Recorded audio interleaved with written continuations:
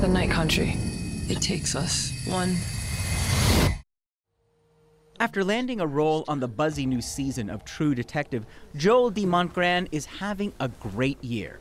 Being Indigenous, where I grew up, I never dreamed that I would ever get to be an actor because you had to move to be in place.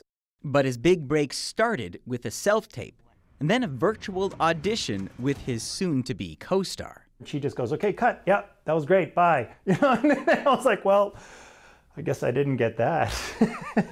The next thing I knew, I was on a plane. Gone are the days of in-person auditions. Instead, all you need are lights and a camera or a phone. I used to at least get really nervous in auditions, so self-tapes allow me to take that out of the equation and focus that adrenaline on the work. It's all the parents and grandparents. Veteran casting director Deidre Bowen has embraced the change. I can see a lot more auditions because I don't have to have people lined up out there. So you have a bigger net. I have a much bigger net. Then I'll make an adjustment and then do it again. With the bigger net come bigger asks. They'll be like, oh, you're coming out of a car and there's a person walking toward you and they're a stranger. Now do it on your couch.